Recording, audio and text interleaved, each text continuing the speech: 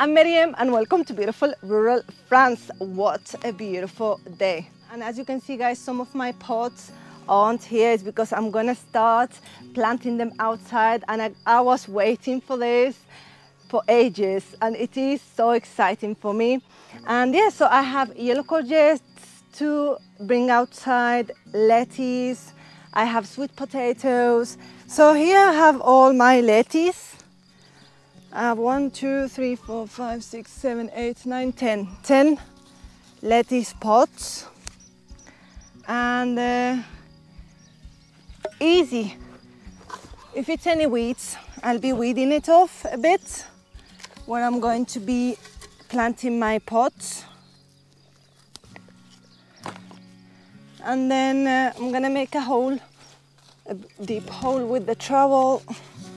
And then what I'll be doing afterwards is I will take all the plant out with the compost and everything, and I'll put it inside the hole. Oh, I'm so excited with my leaves. They're looking superb. I've showed you this lettuce inside the polytunnel. So perfect time for them now. I'll bring it out. And if it's any leaf that are a little bit mushy, I'll bring them out, take them off.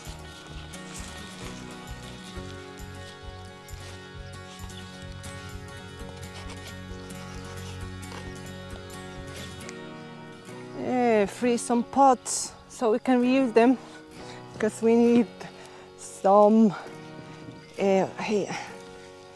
Go around it and press down.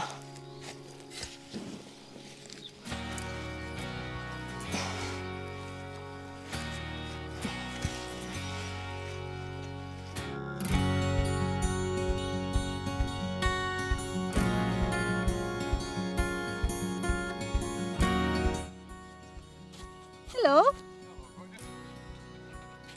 Long time no see. Except for a second ago when I gave you a cuddle. Hello everyone. We've just been making wheels. Yeah. Putting wheels together in the workshop. You winning? Yeah. Our pots are ready to be outside. Look at the lettuce. Amazing. Because we need to free up some plant pots desperately. Yeah.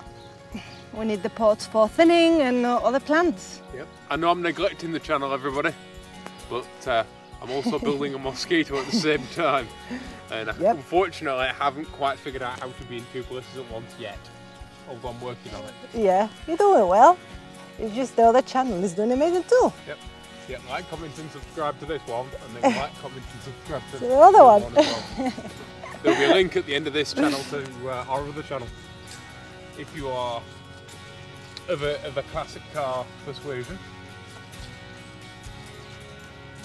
It's very much the same kind of thing, isn't it? Yeah. All handmade and all handmade and all handmade and handmade? Yeah. All handmade and what's the word?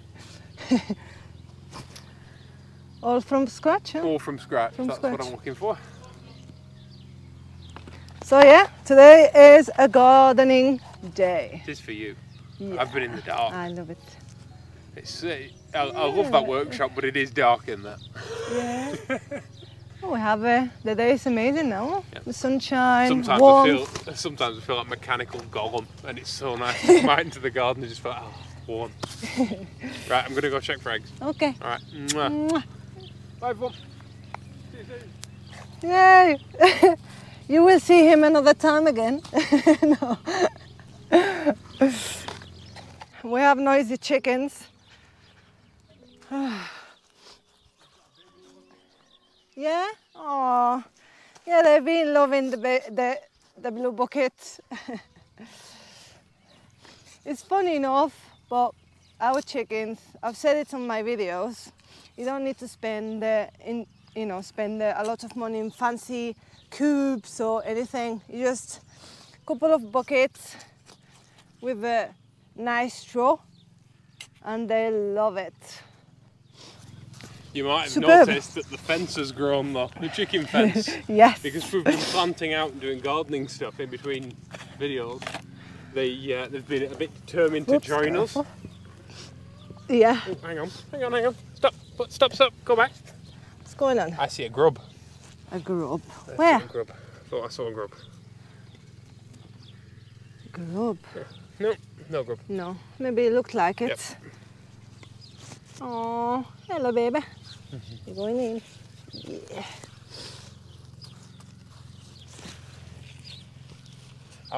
One of the things that I don't think we've covered yet on the channel is the quality of our soil and how long it's taken us to get the soil this good. Yes.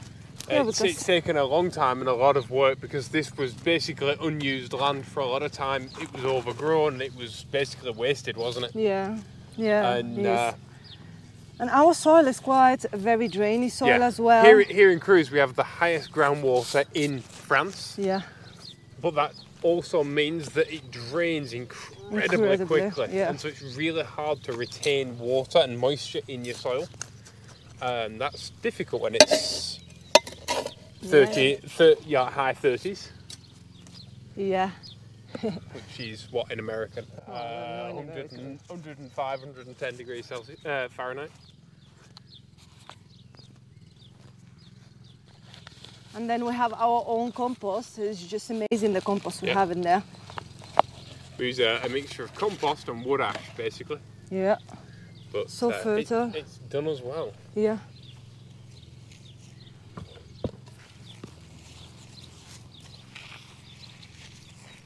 These lettuces, once you start growing them, they become a bit like weeds. Yeah. Oh. When you let them seed, you end up with little tiny lettuces everywhere, and they're all around the compost bin. There's one growing in the chicken run. There's loads in the polytunnel. Yeah. They're just like now a wild infested lettuce. with them. Awesome, because we love them. I'd say it's not. I love them. You can never have too much for a good thing when it comes to your garden, because if anything happens, if you get any sort of bug or any sort of anything that's bad, then you can kind of afford to lose half of it. Yeah. And that's the better way to be. Yeah, because you have plenty of stuff. Yeah, an abundance is a wonderful thing. Mm. In fact, we've had our first year we had some lettuces last over a year nearly.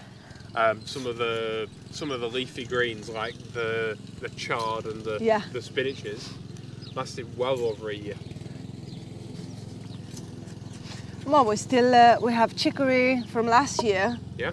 And it's reviving again. Yeah. Superb. Well, our salsify mammoth so got good attacked by bangvols. Yeah. And completely destroyed. And then both salsified mammoths have grown back this year, and it's about to flower. It's huge again, which is great. Yeah. And that's superb. It's one of those things that's taken quite a few years to establish itself. Yeah. Because the first year it kind of was just cute. Yeah. The second year actually it produced enough salsified mammoth to take some. Yeah. And then the third year it just got demolished by bangvols, and then the fourth year, this year, it seems to be proper. Yeah. It's just when it establishes, afterwards they grow like crazy. Getting that root ball down deep. Yeah. The one thing that we haven't managed to grow yet is burdock. And we keep trying, but it's taken us, I don't know why it's been very difficult to establish here. Might be because it's so warm. Yeah, it could be that. Because it's a woodland plant is burdock. Yeah. But one of the things I wanted to do when we started this garden is try and grow as much like native European stuff as possible, because if it's designed to grow here, then odds are that it won't be bothered by we'll grow anywhere. Like our native pests and things like that. Yeah. And so far it's done us proud, hasn't it? Yeah, very proud. I'm going back to work. Okay. All right, bye. Bye.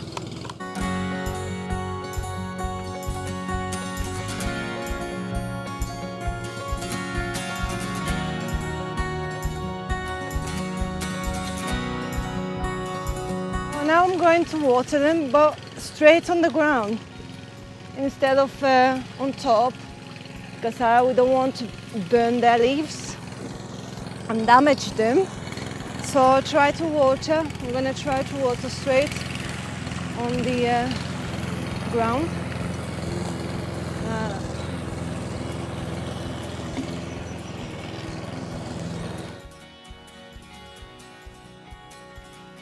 There's been a ton of caterpillars on the cherry tree. Oh. And so I've just been cleaning them all off. Caterpillars? Cherry tree caterpillars. Oh wow.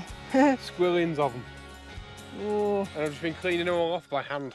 The way you plant your pots in the ground is very easy. It applies for the lettuce and any other plants you're bringing out on your land, on your garden. So you make a hole the size of the pot and take all the soil out. Then you put the pot, your plant, in the hole, and then you put the soil back and you press the soil proper in, because you want it to be very, very pressed in and very tight in. And then try to go a bit higher, a total higher than usual on your plants when you cover it with the soil, and you press it proper in. And then afterwards you give them some water, and that's it. Easy peasy, lemon squeezy, very easy. I'm excited because I can't wait to crop my lettuce outside. It's just amazing. So yeah, here I have all the pots with the yellow courgette plants. I'm so excited.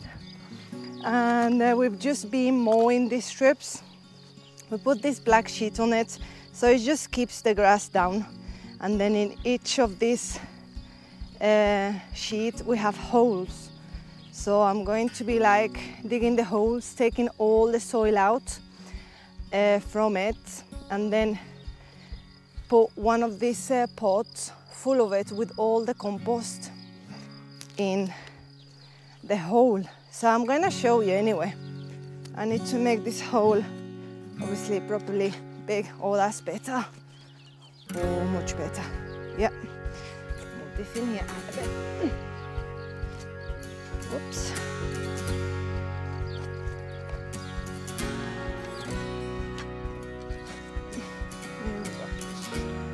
That's better.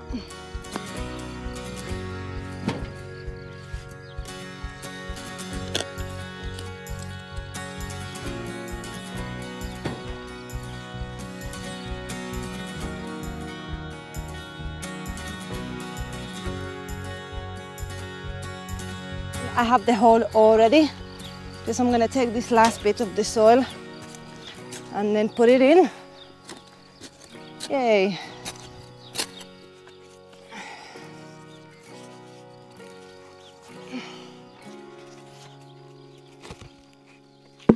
Oh, the roots are superb. Oh, yay! Oh, and now I'm going to get some of this soil and put it back.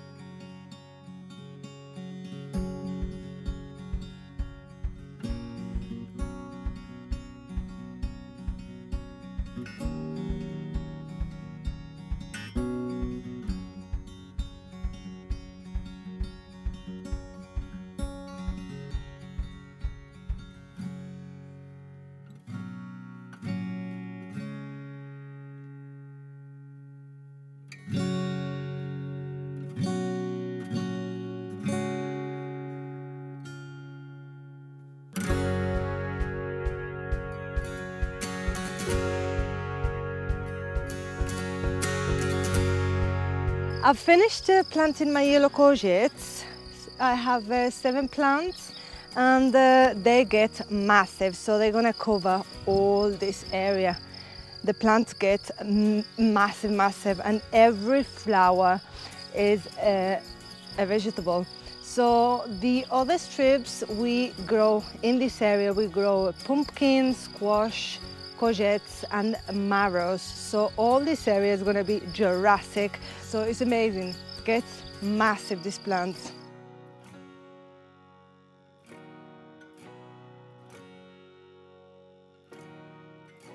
And then in here I brought my sweet potatoes.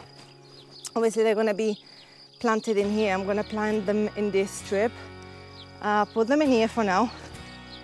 So I have here as well, I'm going to bring the dill as well.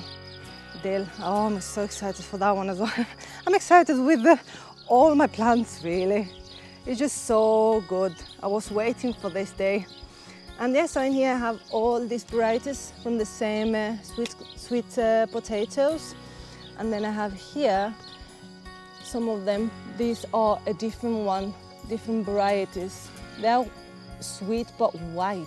So the first thing I'm going to do is do a little bit of weeding.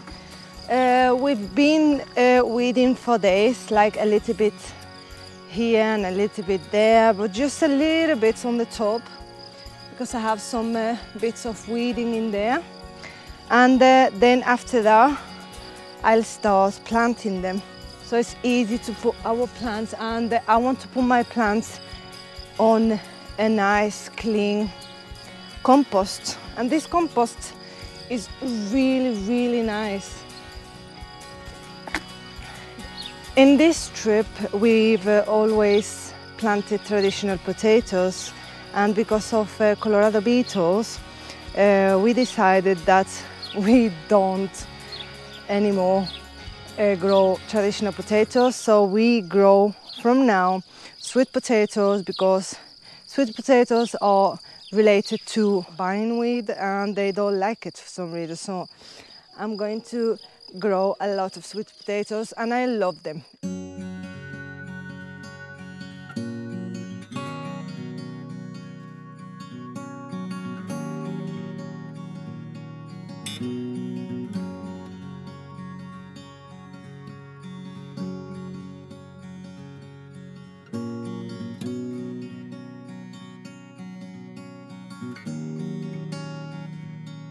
I'm going to put the dill.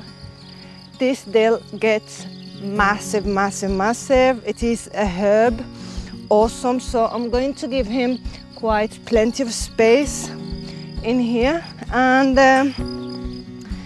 then what I do is I put the pots like this, put them all, and then I can like jiggle around a bit.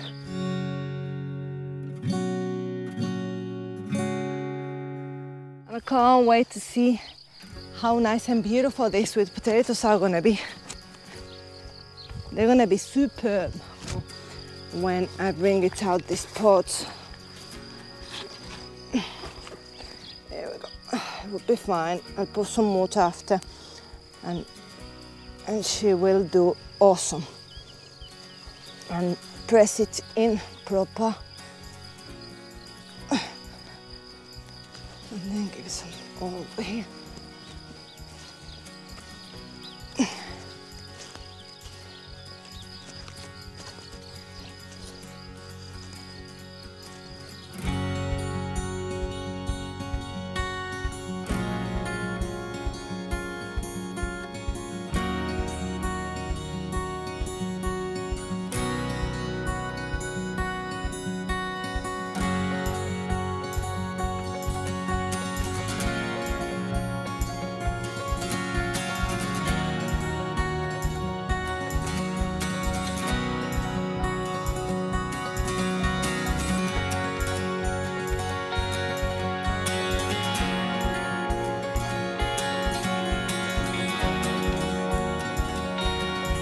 I hope you liked this video. If you liked it, please thumbs up, share it with friends and family. Don't forget to subscribe and click the bell icon.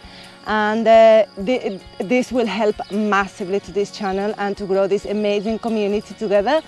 And yeah, so thank you so much for watching. Have an awesome day. Take care and see you soon.